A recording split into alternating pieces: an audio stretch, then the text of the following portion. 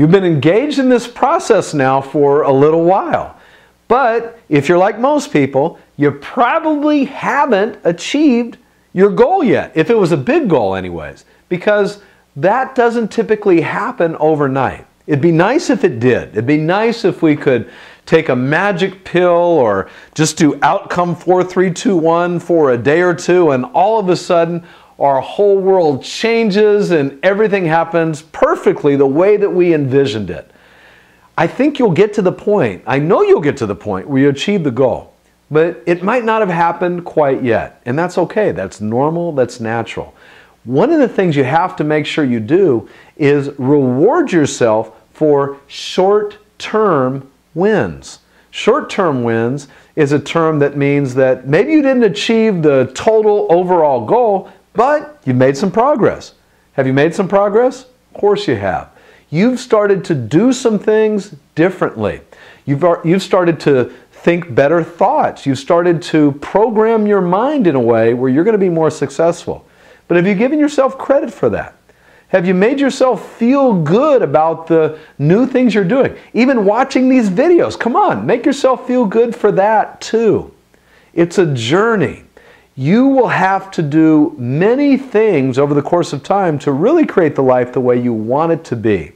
So what I've found is people that enjoy the process, that allow themselves to feel good when they do something that maybe they hadn't done before. Maybe it's only making an extra call in a day where normally they would have stopped, but they got themselves to make that extra call.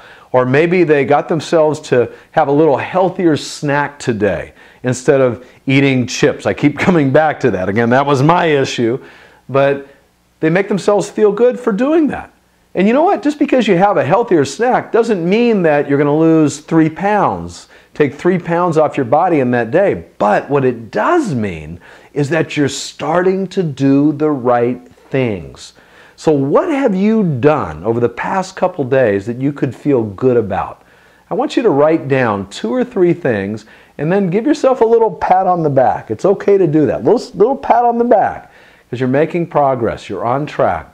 You know, it's a journey, guys. You will have to do more things to be able to get to where you want to go. And then even when you achieve this goal, the one you're focused on now, you're going to continue on. You're going to set new goals. So enjoy the journey. Make sure that you create some short-term wins. I know people that have a journal where they actually start to track the little things they do, the little wins they make.